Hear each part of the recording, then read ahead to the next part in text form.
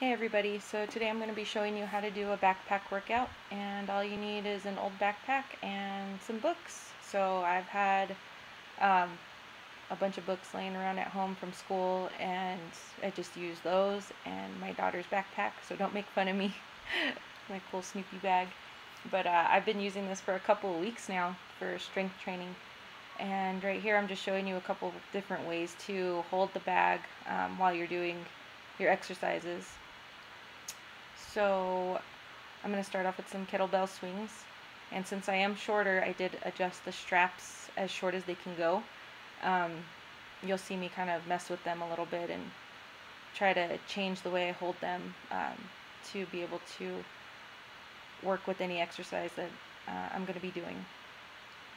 So I know a lot of people don't have access to weights, or a lot of people don't feel comfortable going to the gym, and as for me, I can't find any weights anywhere, so I've just kind of come up with different ways that I can still get my strength training in. And there you see I kind of loosened the straps a little bit so I have enough slack to wrap my hand around them. And it seems to work for me, so I hope that this is helpful to you all. And I'm going to be doing some front squats. So I have my head looking up, my arms as parallel as they can be, and you just do them like you would on any normal squat rack or using a bar. It's pretty much the same thing. So the substitution of using the backpack is pretty good. It's effective. And you can remove the books, you can add more books depending on the size of your bag and your strength. And so here I'm just taking a break because it's really good. I like using this working out from home and trying different ways to come up with different ways to get my strength training in. So I've been doing a lot of like going for walks or runs to get my cardio in.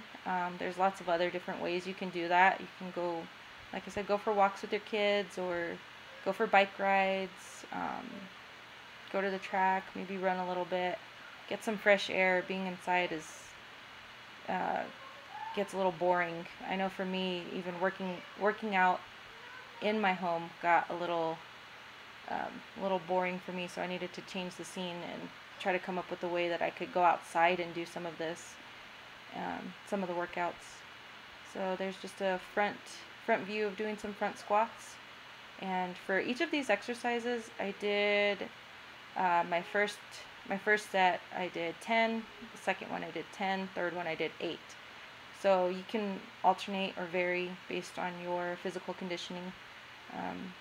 You can do 3 to 4 sets. You can do 10, 8, 6, and 4, or 10, 10, 10, 8. It doesn't matter, whatever works for you and your physical capabilities. And this one I'm just doing some lunges. It was pretty tough. I mean, going for a run and then coming back and then doing some strength training has been pretty, it's awesome though. It feels really good. So I hope some of these tips help you guys out. I'm going to try to upload some more videos of using some stuff around the house as weights. I kind of test them out, see how they do, and then try to help you guys out if there's any ways I can either make it better or come up with different exercises for you guys. So I hope you all are staying safe and staying healthy. It's a little bit tough, but this is one of the ways that you can change up your routine in working out. And then just doing some wall push-ups. You can do these inside, outside, whatever works for you. And I hope this video was helpful to you all that needed something else, don't have weights or can't get to the gym. And I hope you all have a nice day. Thanks for watching.